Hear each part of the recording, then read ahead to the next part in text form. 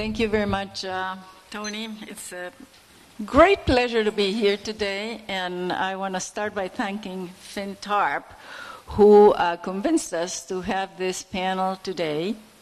It is going to be a preview of what's to come, because what I'm going to be discussing, as well as my co-panelists, is a project that we have in the Journal of Economic Inequality to produce a special issue which is going to be devoted to appraising, assessing existing databases on inequality. And let's see, here they told me I have to do something different because it's up. All right. So this is my co-conspirator who couldn't be here today because he has to deal with more important things as chief economist for Sub-Saharan Africa at the World Bank, is Chico Ferreira. Many know him very well. And I also want to refer to our research assistant, who's a PhD student at Tulane University. And the databases that we included in this project are 9.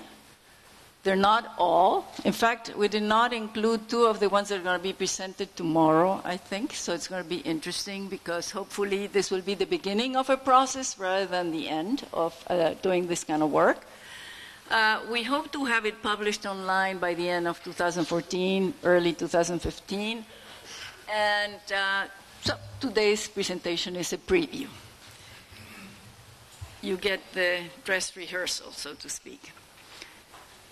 So let me start by telling you why I think that this kind of assessment is not only desirable but necessary. And I want to tell you sort of some anecdotal evidence how the idea of having this special issue came about. I mean, I, over the years, have been always very concerned with the fact that we have inconsistent data, depending on the sources, on what's happening to poverty and inequality, and not just that, many other fronts, but in particular, it has always worried me the fact that you can come up with very different narratives, especially, if you ask the question, what's going to happen, what happened to countries during a crisis, you often can come up with different narratives if you use different sources. And I think that's very dangerous, both from the point of view of just knowledge creation, but even from the policy implications of what you learn from that information.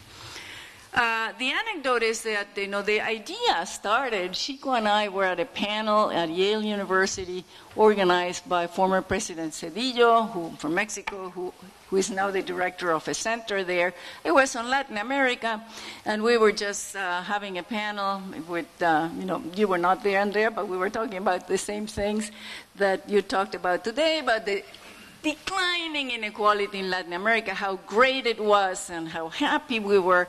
And somebody raised their hand and said, but you know what? The IMF says that the decline in inequality in Sub-Saharan Africa is more prominent than the one in Latin America. So Chico and I looked at each other and said, what's that? We never heard of that. What kind of data? The person who raised his hand, by the way, was a former president of the Central Bank in Chile, very well-respected economist, Pepo de Gregorio, so we took it seriously.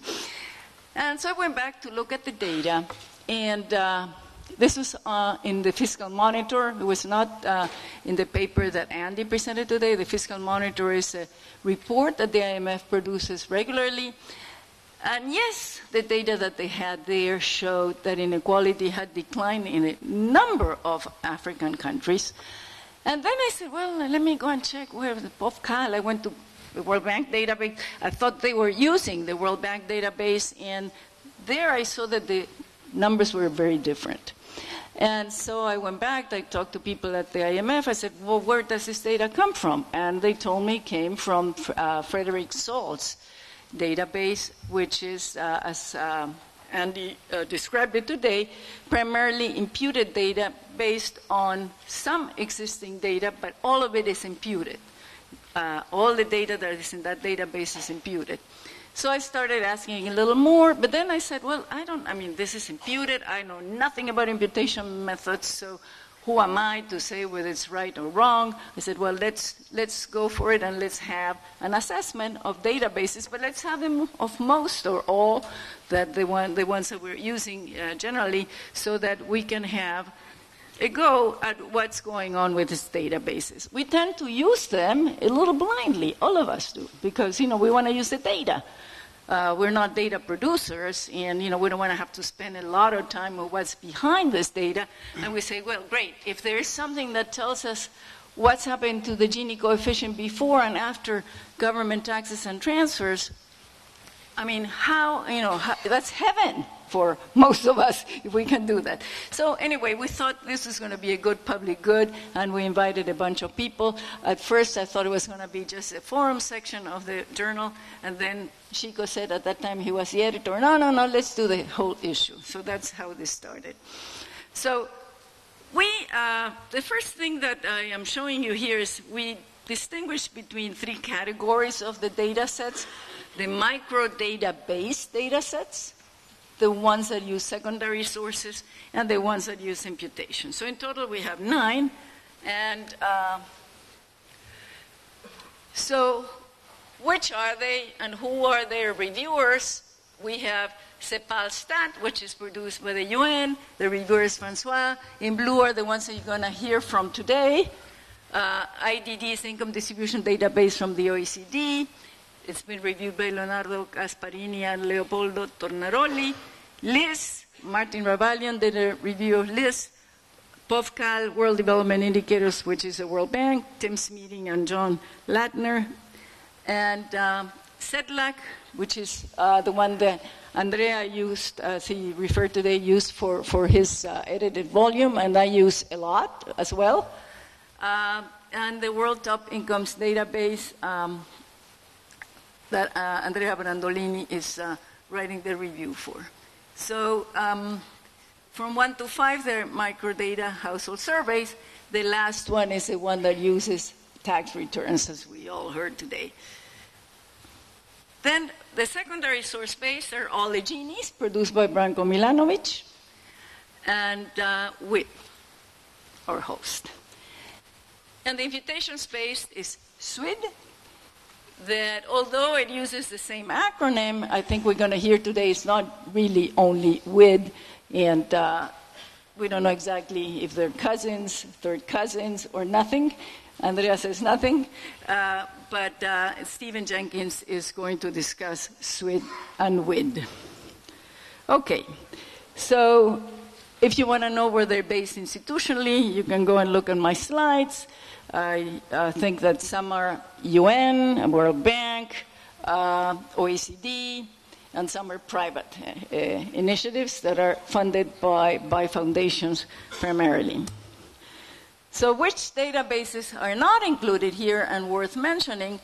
The UTIP project by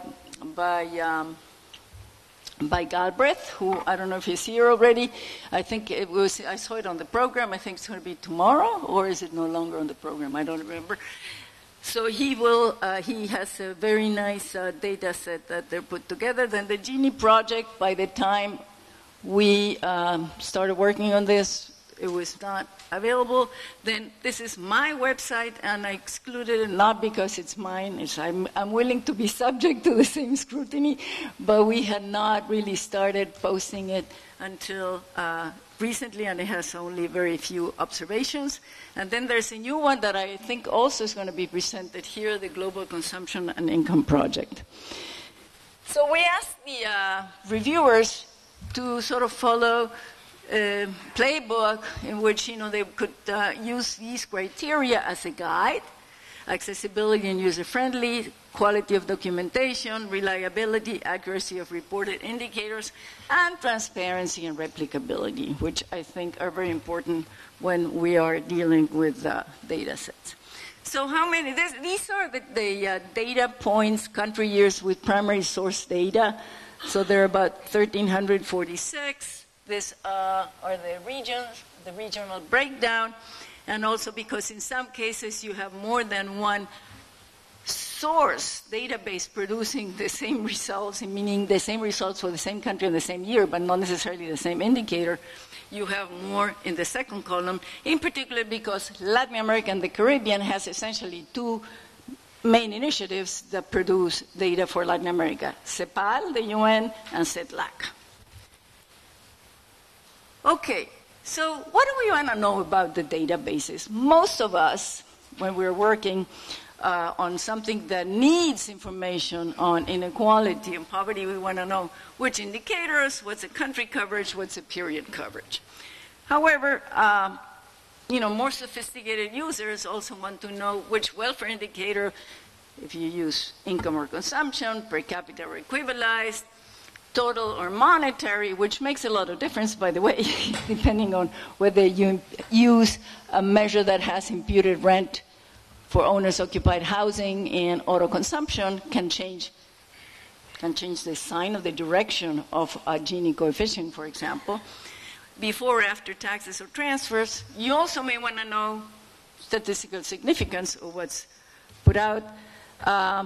Then you want to know probably if the income concepts are homogenized, which is the reason that Andrea gave earlier today for choosing CETLAC over CEPAL. Indicators calculation from unit records or group data, are regional price differentials taken into account. By the way, I discovered that some are doing it without that being so obvious in the, on the face of it. What's the definition of household? So, and in particular, in my case, I always want to know what did they do to the data adjustments. And in my case, because of Latin America, and I'll show you why, I'm particularly interested, what do they do with the underreporting problem, particularly the underreporting problem at the top? Do they correct? Do they not correct? How do they do it? But then you have top coding, treatment of extreme values and zeros, or even negative incomes. And then, if you are someone who is working particularly in a particular country, you also may want to know some more information about the survey, the sample design, the questions they use, the recall period, are they comparable across countries and over time, and is it possible to have access to the microdata, which I think from all this group, the only one that gives you that option is actually LIS. LIS, Luxembourg, formerly known as Luxembourg Income Study Project, now its main objective is not to produce data, but to produce homogenized microdata that researchers can use remotely. Okay, so let me give you a little bit of highlights. One surprising thing is not indicators tend to be more or less the same, but not all of them, not all of the databases that use microdata report statistical significance, which was a surprise because I thought, there was a standard measure. I'm going to give you just a preview of the kind of things that you're going to hear. When you look at whether they use income or consumption, these are the micro data-based surveys. Practically all use income. The only one that has some consumptions and income is the POVCAL, World Development Indicators. All the others have income because that's what you get in many countries. In particular in Latin America, it's much more common to have income-based surveys. Then, I was interested because I'm working now on tax incidents and transfer incidents. Do they include estimates before taxes and transfers, before and after? Well, it turns out that even though there are two that have it before, there's only one that produces results systematically. Again, this is a micro database, okay? Before and after, which is the OECD. Differences in prices by region looks like the only one that's doing it is CETLAC, and I didn't know that until I asked, but they deflate all the rural incomes by I think 10 or 15% by definition to get the rural poverty and inequality estimates. Then, in terms of the treatment of the data, do they correct for the reporting? Well, looks like the one that definitely does it and almost systematically, CEPAL. Then there's some of it in the OECD and the world top incomes data. Now, is documentation sufficient to replicate results? And that's one of the things that probably made Andrea and me stay away sometimes from using CEPAL, because you cannot. You don't have the documentation to know exactly what was done to every one of the data that are being used to calculate the inequality indicators. And the only one that gives you access to microdata, as I said, is, yes. All right, so let me now focus on SWID, which, like I said, was inspiration to do this. I am no expert on imputation methods, like I said. I probably will never be. So, but I want to know, is the description of imputation method sufficient to replicate? Yes, it's so well documented that Dan Tellis, our RA, was able to replicate all the information that SOLV produces. We know how to do it. Then, I asked the question, well, has the method been subject to scrutiny by experts in the field of imputation? For me, that's not clear enough, because the journal where this got published doesn't seem to be a journal where you have that expertise. So in order for me to say, I am going to use that data, I want the experts to tell me, yes, the method is acceptable. Is there a systematic validation process in place with experts on countries and regions? Again, to me, it's not clear. I hear anecdotes, people saying, the Facundo Alvaredo from the top income says, no, but the data of the top incomes doesn't make sense. Another person, but there's no systematic, at least from my perspective, validation. I also don't know exactly how the Gini coefficients for income before taxes and transfers are calculated. I think that I wrote SOLV, but he hasn't responded yet. I'd like to know what method he used. Oh, by the way, this is, the sources used by secondary and imputed data sets. You can also see what people use to generate the various data sets. All right, so let me give you some previews of the things that always obsess me as a concern. Okay, we have CEPAL and CEDLAC. There's a large overlap. This is all Latin America and the Caribbean, by the way, only. Large overlap, lots of countries and years overlap. They both calculate Gini coefficients directly from microdata. The important difference in terms of methodology, CEPAL corrects for underreporting in a way that is, reasonable, one could think. But we only know the general method. And, I can go into that if you want during the questions and answers. So how likely is this difference of affecting our analysis of levels and trends in inequality in Latin America? The results are similar in terms of trends. And the data points are quite correlated.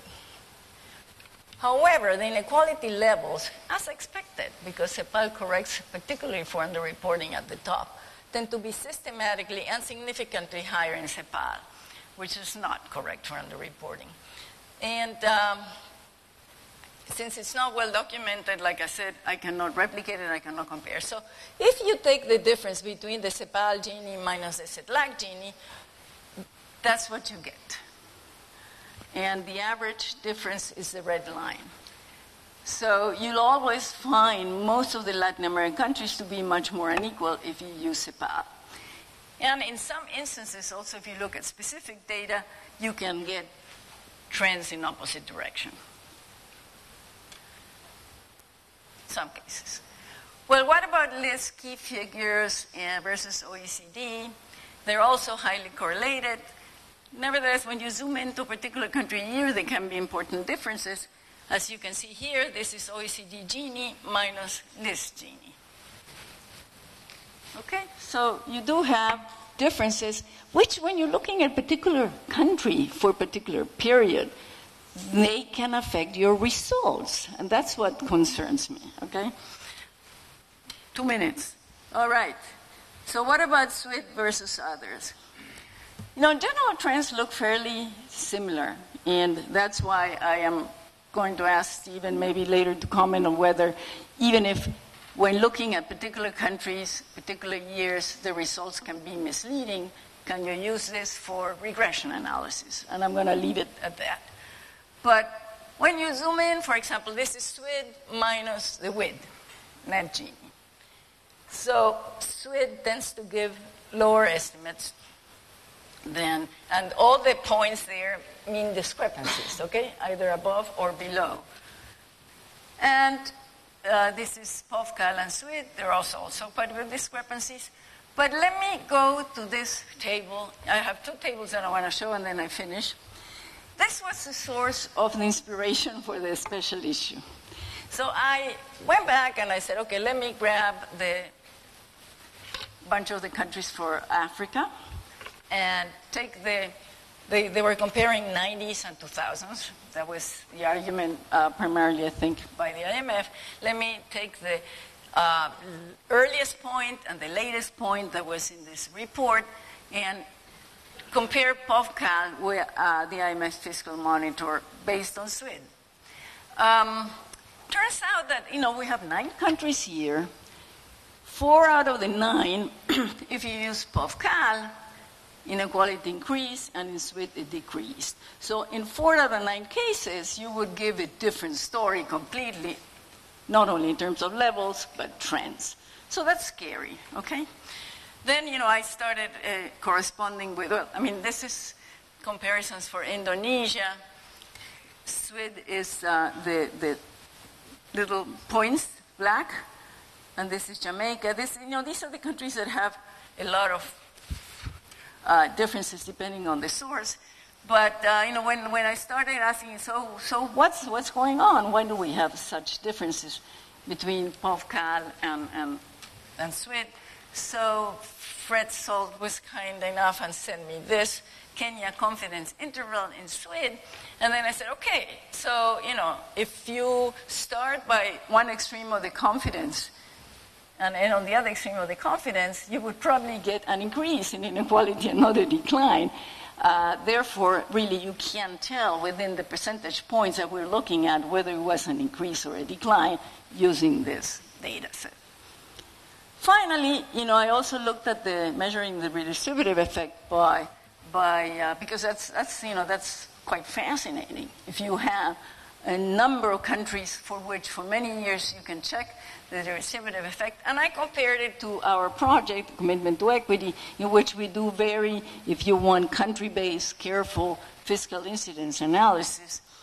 And this is what I found. SWID is the change in the Gini from before, after taxes and transfers is the red. In the CEQ, the Commitment to Equity project, these are the countries for which we can do the comparison at this point. You can see the difference between the two.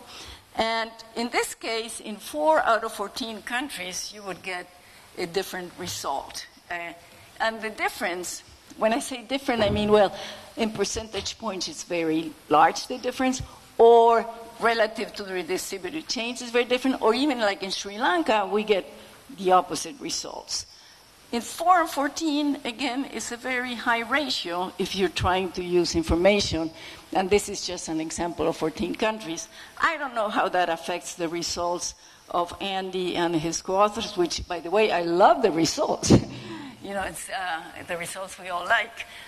But I think it's, makes us pause in terms of how to use this information and how much to be confident about what we obtain in terms of results, both when we focus on particular countries or when we do these cross-section regression analysis.